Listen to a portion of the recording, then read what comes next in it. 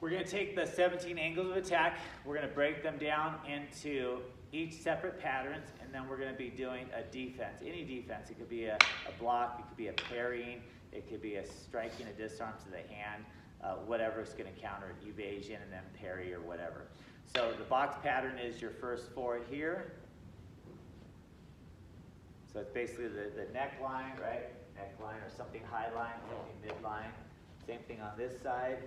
And that's all we're going to focus on right now. Of the 17 angles of attack, these are your first four. They're also called the box pattern. Derek's going to work the defensive line, whatever he feels like doing. I'm going to work the offensive line on my attacks. I give him angle 1, angle 2, angle 3, and an angle 4. So that's all you got to do. Then I do the left side. Angle 1 being blocked, angle 2 is being stopped, angle 3, and angle 4. The next pattern here, what we're going to do is we're going to change it up. The next pattern is the upside down triangle. So we know what a triangle looks like. If you flip it upside down, you have the one point in the middle, which would be your belly button, or thereabout. Angle 2 would be the top corner on one side, which would normally be the base on the, if it were right side up.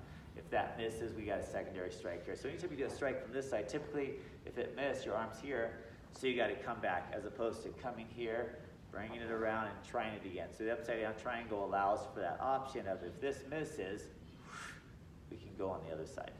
Okay, so he's going to do the block. So now I'm doing a straight on motion, so he may move to the side a little bit, right? Or he may catch it in the early phase.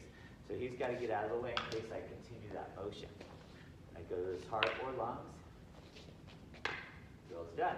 I do the left side. I go for his stomach, he evades and blocks. I go for his lungs, he evades and blocks, and I missed it or it got parried, I go to the other side and it gets blocked. So that's our second pattern. First pattern was our box. Second pattern was our upside down triangle, and it's really any defense, right? It's helping both people to do two different drills. The rhyme pattern, it's kind of like if I were to here and I finished off that upside down triangle pattern, that might have been my last strike. So it makes more sense, instead of bringing it all the way over here and attacking that low line on the leg, and here I just drop it down to the leg and I can follow through to the other side, and then I can do my same side. Or you could think of it as I might have circled the head and it works perfect off that roof block, right? We're down up in here. It's my left hand, I roof block it up. You can roof block this way and get it. If I roof block that way, I do the same side. So here's what we're going to do. I'm attacking the blow line, he's going to block. If it's here, I'll go around the head, I attack the legs, and it gets blocked. Then I follow through, I do the same side over here, boom. I come up and hook the eye. You can do an evasion, you can do, he was doing the body supported block, which is a great application for those thigh ones. Then I do the opposite side, right? I roof block it, I go to the thigh. Opposite thigh, follows through, same side thigh, bounces off, hook the eye, gets evaded and parried, or blocked, whatever he feels like doing. So that's our rhyme pattern. So now we've done the box pattern, the first four. We've done the upside down triangle. We've done the rhyme pattern. Same thing on the other side. First four are box. Next three are upside down triangle. Next one's the rhyme pattern. So from there, the next one's just a really simple one. It's going to be the down and up, right?